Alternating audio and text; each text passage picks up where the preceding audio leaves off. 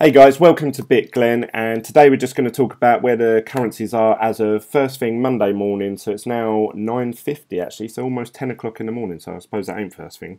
But I've been up since first thing, so I've been keeping my eye on it. So I did a video on Thursday night, Friday, saying that I think over the weekend that Bitcoin would be worth $8,000, which in our money is close to £6,000. And yeah, I was right. So let's have a little look here on these charts. So this is a week chart. So I said it on Thursday night. So that would have been November the 19th, 18th, 17th, 16th. So say here when it was worth about 5.6, let's say 5.8. Since then it's sort of bubbled up and down.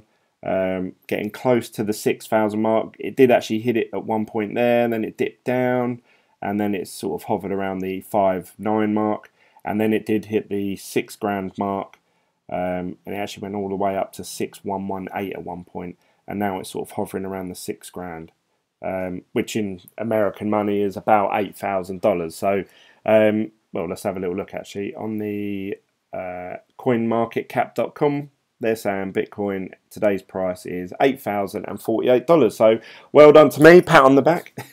But obviously I've only got a small amount of money invested in it. So obviously I'm not going to reap the benefits of that anytime soon. But it's given me an understanding of the Bitcoin and where it's sort of heading over time. I'm not saying I know where eventually it's going to head up. But really excited. Let's have a little look at the others. So Ethereum, that's sort of hovering in between the sort of 250 mark, I'd say $250 over the last week or month or so. The lowest it went down to at one point was 211, and the highest it's been is 275. I'm hoping that Ethereum does well and sort of goes up way past that. Obviously, I suppose we're all thinking that, but I'm investing in that new company, Environ, which is buying some tokens, if you like, on December the 1st. And obviously they're going to pay out in Ethereum tokens, coins.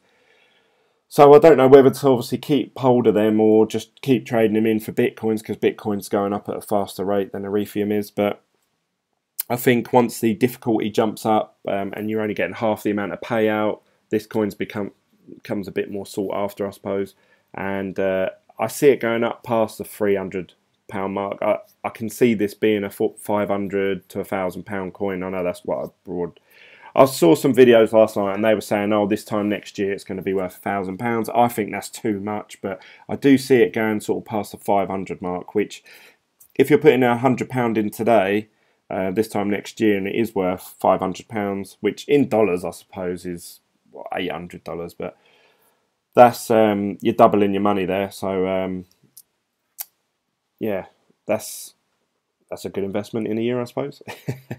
But yeah, that's where Ethereum is, hovering around the sort of 250 mark, and at the moment is sort of up there at 260, 270.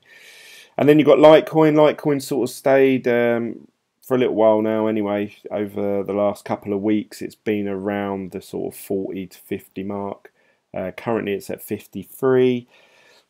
Again, a Litecoin, I don't really hear too much about Litecoin. I don't see many videos about it and people talk about it. And I saw some videos, but they were like sort of 6 months ago. They were saying, oh, Litecoin's going to jump up massive. But obviously it hasn't. It's still stayed the same as where they're at sort of a month ago, really. If we look back at October the 21st, today's November the 20th, so exactly a month ago, it was at $44, and now it's at pound, sorry, and now it's at 53, so it's gone up £10 in a month. Obviously it's had a little it's had a bit of a journey on along the way, but I don't really hear too much about Litecoin, and apparently the difficulty of that and the halving of the mining rewards is going to happen next year. So obviously this will become an even more scarce resource then, and it'll be harder to come by. So maybe that will push the price up. So maybe now's a good time to buy them while they're sort of cheapish. Could probably buy a few coins and hope they do shoot up to sort of 100, 200 per coin in the future. Obviously, again, that making a very good investment. So yeah, these are definitely ones to keep an eye on, but it's all about Bitcoin. Just everyone wants Bitcoin. If you look at the market caps, the actual supply of them, how many are actually in circulation. So this is saying there's just under, well, there's 16,690,000, so just under 17 million in circulation. Whereas if you look at, say, Ethereum, there's 95 million of them, so there's a lot more to go about. Bitcoin Cash is only 16 million. Ripple's got some ridiculous number attached to it. That can't be mined, Ripple, so what's there is there, I believe, from my understanding. Litecoin, there's 53 million, so that's quite a lot in circulation. So Bitcoin definitely, that's the most Bitcoins are ever going to go up to is 21 million. So that's it. So there's only, what's that, 4 million left. So there's 4 million to be found, and I believe that's between now and 2140. So we've got the next 120 years. There's only going to be 4 more million Bitcoin, and that's, you know, so you're talking past my lifetime and going into my kids' lifetime. There's only going to be 4 more million Bitcoins out there and in circulation. So yeah, that's obviously always, you've got something that is not going up in quantity, so that there's only so much of it, and everyone wants a piece of it. So it can only go one way. Same with housing market, same with any other market. When you've got something, and I think of houses because I buy, do up and try and sell houses. I've been doing it for a while, and the reason that house markets, the only reason they go up is because there's about 1 million people wanting to get on the housing market, and there's only about 1,000 houses. So, you know, you think of a house, people always just assume, oh yeah, that's how much houses are worth. But when I think like a house, my house here is a 3-bedroom house, well, I think of it being worth 300,000. That's silly money. You know, houses are about 80 to 100 grand to build, so really they should only be worth, if it looks nice, 120,000. But 300,000, it's getting to a point where it's not sustainable, because how are people, you know, you'd have to get that, you'd have to be earning at least £50,000 a year, because that's that's going to be 6 times your wage, which is still not enough. You'd have to be earning 60 grand a year. So you either need to put a massive deposit down to make it so that, or you need some help, which in the UK we have Help to Buy scheme here, which I suppose if that carries on, the house prices could keep going up because the government are helping you. But you're never actually going to own your home. The government's going to own a percentage of it, and you're going to own only the other half of it. So anyway, that's, to me, that's the same with this Bitcoin. There's only so many coins on the table, but there's loads of hands going in trying to get them, and eventually whoever's got them, we're going to say, well, actually, if you want one, I want 20,000 for it. And that is where actually this guy called Mike, I'm going to pronounce his name, Novogratz, I hope that's right. He done a video with routers, and he was sort of suggesting that this is the currency of the future, and this is it's going to be bigger than the internet at some point, and this is going to change our way of life. Not just because of the money aspect of it, but the actual blockchain that it follows.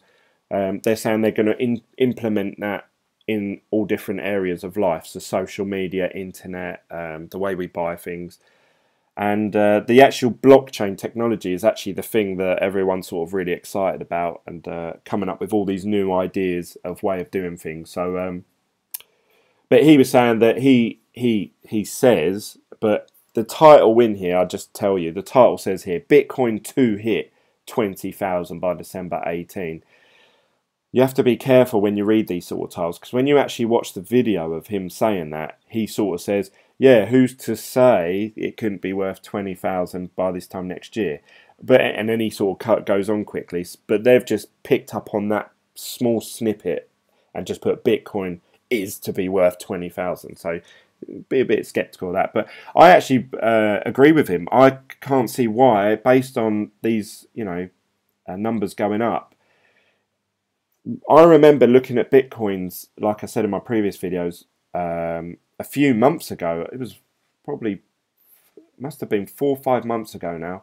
So where would that have been? Let's have a look at a year. It was in, yeah, it was in sort of June time. We went to a caravan site.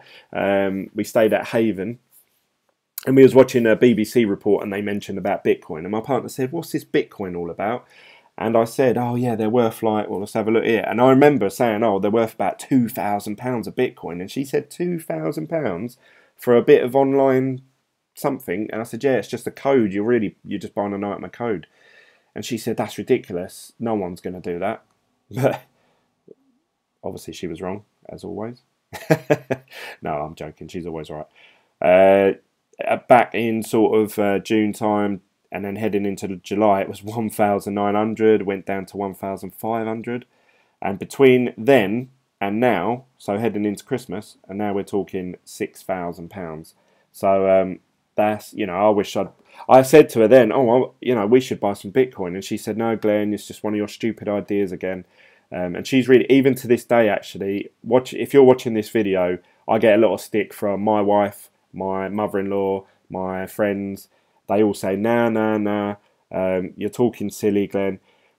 But you never hear of someone saying, "Oh yeah, I was thinking of starting up this or doing this," and everyone was really supportive. You never hear that. You know, the man who invented the mobile phone, I'm sure he had people saying, "Who's going to want a phone with them all the time?" You know, so don't listen to them. Go with your gut feeling. So if you think that this is the way forward, then I would suggest putting some money in here, even if it's, don't go and put all your life savings in it, just in case. But you do want to have something in there, because you're going to only kick yourself later. It's going to be more painful saying, "I put £1,000 into that and it didn't take off. Oh well." You know, obviously if you did that with your whole life savings, you'd be absolutely devastated. But you're going to be even more pissed off if you say, "Oh my God, I remember watching this video with this fat guy called Glenn, and he was talking about the Bitcoins being worth 6,000, and he said that it may be worth 20,000 one day," and I laughed, ha ha ha, or I chose not to take part in it, so I haven't invested in it. Now I want to go and buy this, you know, I want to go and buy a new car, but they only accept Bitcoin. How do I buy one? Oh, I have to go online and buy them off someone, or through an exchange service like Coinbase. Oh, let's see how much they're worth. Oh, one Bitcoin is £20,000. Oh, I wish I'd bought it a year ago. So that's going to be more painful, in my opinion. So, you know, I'm definitely going to invest more money. I was talking to one of my friends that we're sort of going to go halves on ventures and that, and so it's not as painful, and we're trying to cover all three bases actually. So we want to, I was trying to weigh up, and I don't know if to mention this in another video, but we were trying to weigh up 3 different ways of doing it: mining, just buying it through Coinbase or whoever and just holding on to them, as opposed to cloud mining. And at the minute it's the cloud mining options bit scarce, with Genesis Mining, one of the most trusted websites, not selling any Bitcoin mining because they're sold out. Mining ourselves, setting up a machine, I've got someone on the go with that. My brother-in-law, he's a IT technician for a college, and he started mining, and we're watching the process. We're using a software called NiceHash, and we were talking last night. He's actually mined within about a week. He's mined about $50 worth of Bitcoin, and he's going to try and withdraw that, see what the fees are, and see how much he's actually up by, as opposed to obviously the electricity costs. So we're weighing up all the different options. Whatever one that I feel was the most profitable and most stress-free, to be honest, then we'll probably go in deep with that one. So, you know, my gut feeling at the moment is to just, this is a gut feeling, this is you're seeing into my mind. I'm telling you a snippet of information from my mind as of now. It may change over the course of the next few days or weeks.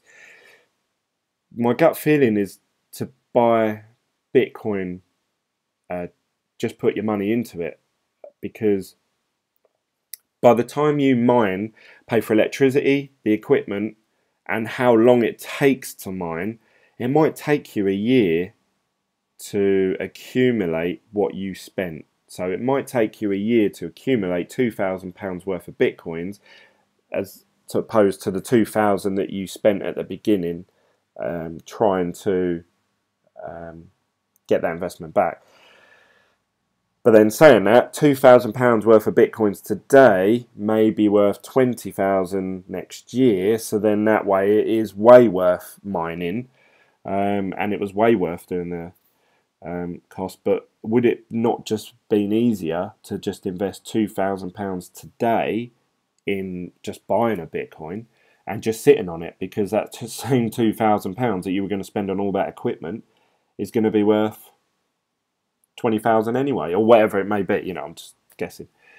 And the other one's cloud mining. Obviously, I haven't had too much good experience with that. I started mining with Genesis, mining some Ethereum at a very low cost. I think I did the cheapest package just to see how it works and what the fees were and how much I actually gained.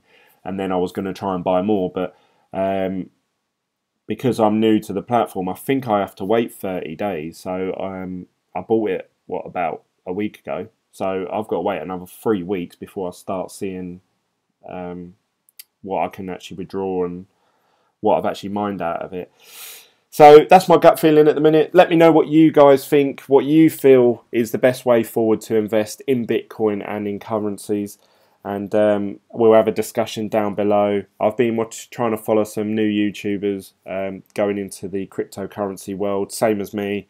And there's some really good content out there, people with some really good knowledge and really sort of a technical insight. So it depends what route you want to go down. There's a lot of information available on YouTube, but I'm sort of trying to bring it in a very easy to understand. I'm trying to talk to you through the camera as if you was my wife, you know, trying to explain it to her. I have to really numb it down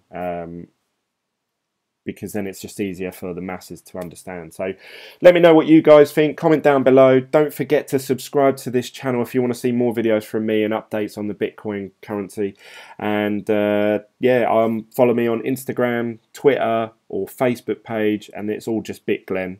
Really simple. And I look forward to seeing you on the next video of BitGlen. See you later, guys. Bye.